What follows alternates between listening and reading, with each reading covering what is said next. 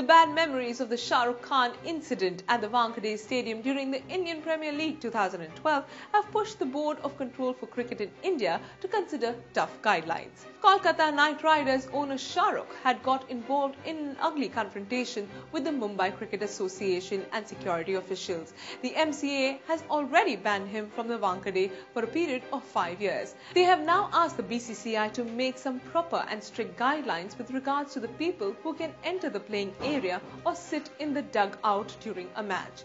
Here is what one of the members had to say about this, and I quote, "There has been a discussion on this matter.